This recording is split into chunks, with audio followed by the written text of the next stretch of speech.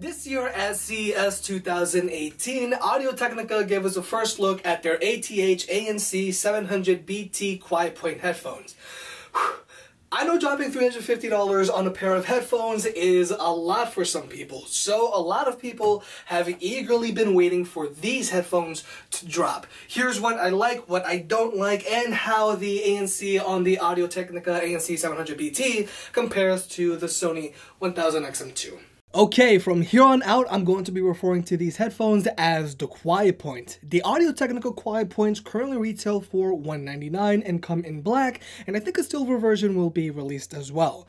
On the other hand, the Sony 1000XM2, which have the best active noise cancellation on the market right now, usually retails for $350. If you want to pick either of these headphones up, I'll have links in the description below, and if you use the links, it really helps out the channel. Check them out because Sony headphones routinely go on sale, and I wouldn't be surprised if the Quiet Points do as well. Okay, let's go over what comes in the box. The Audio-Technica Quiet Points come included with a carrying pouch that admittedly looks nice, but if you do plan on traveling a lot with these headphones, I recommend you invest in a hard shell carrying case. The Quiet Points also come included with a 3.5 to 2.5mm audio cable and a USB-A to micro USB cable. Personally, since this 2018, I really feel these headphones should have used a USB-C port instead. For some reason, only the premium headphones like the Bowers & Wilkins PX and Bang & Olufsen H9i have USB-C ports. I also don't like how the audio jack on these headphones is not so easy to reach, which makes finding a better quality audio cable for these headphones a little harder.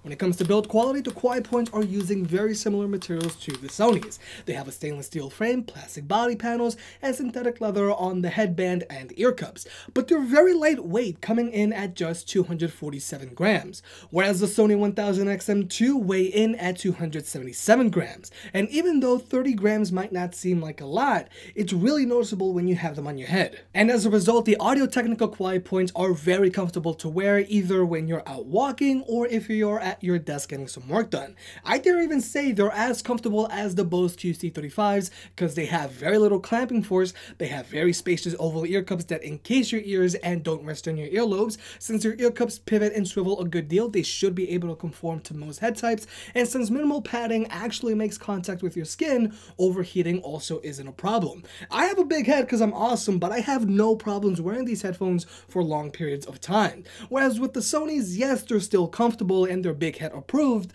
but since their ear cups aren't as spacious and since there is a lot of padding, they'll rest on your earlobes or you'll probably end up with shorty ear cups after a while. Now, when it comes to battery life, Audio-Technica advertises a battery life of 25 hours. And with ANC and Bluetooth turned on and with the volume set at 50%, these guys average 23 hours of playback time. Not bad, but with ANC turned off, these guys managed to hit 30 hours of playback time. These headphones are using Bluetooth 4.1 and they have a range of about 30 feet with direct line of sight. There's no connection issues if your phone is nearby or if it's in your pocket. But if there's a single wall between your audio source and your headphones, then the signal will start to stutter. But more importantly, these headphones can only be connected to one device at a time, which does suck, and there is a good amount of latency when watching videos. But you can always just use them passively with a wired connection. Now let's talk about their active noise cancellation performance. When you get into the $200 price range, ANC can be very hit or miss. The ANC on the Quiet Points does a good job of blocking out constant low frequency sounds like road noise if you're on the bus. Most other ANC headphones do a good job of this as well, but when it comes to blocking out chatter, these headphones don't really block out too much. But what really matters is that these headphones don't hiss or put a lot of cabin pressure on your eardrum with ANC turned on. That's the main reason why I can't wear the Bose QC35s. They produce a lot of cabin pressure and they give me headaches. Obviously, the ANC on the Quiet Points isn't as good as the Sony 1000XM2, but they should get the job done if you're on the bus on your way to school or work.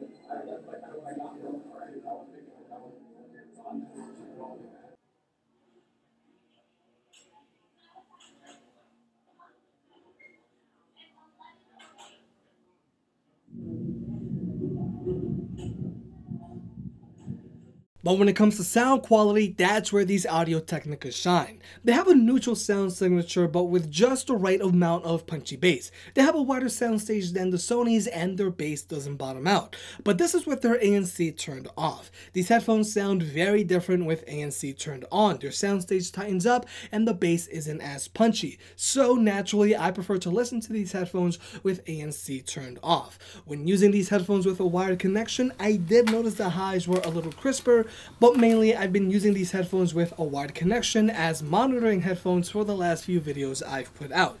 But if you do plan on wearing these headphones out in public, just know there is a considerable amount of sound leakage. But now we need to talk about my least favorite feature on these headphones, and that's their touch controls. Unlike the Sonys, which have a touchpad on their right ear cup, the quiet points have 3 touch points on their left ear cup. Tap the logo once to play or pause your music, tap above the logo to raise the volume, tap below the logo to lower the volume, and swipe up or swipe down to skip or go back a track. But keep in mind, when adjusting the volume on these headphones, you're adjusting the local volume, not the volume on your source. So if you max out the volume on the headphones, it doesn't mean the volume is maxed out on your phone, and I find it very annoying.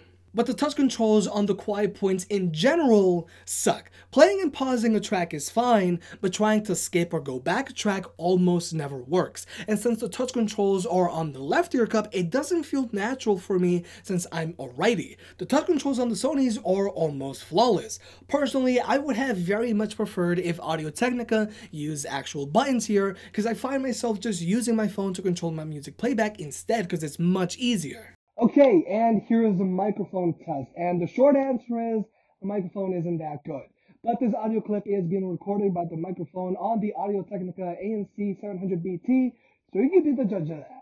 So the final verdict on the Audio-Technica ANC700BT is that they're good for $200 headphones.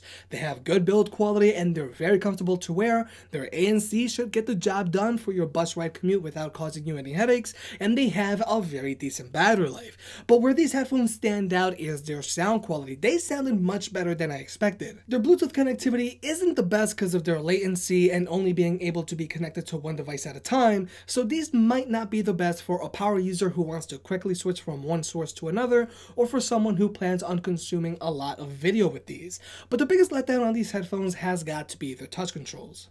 If you made it this far, I guess you enjoyed the video, so hit that like button and get subscribed. It helps out more than you realize. Support the channel by clicking on the links down below, and I'll catch you next time.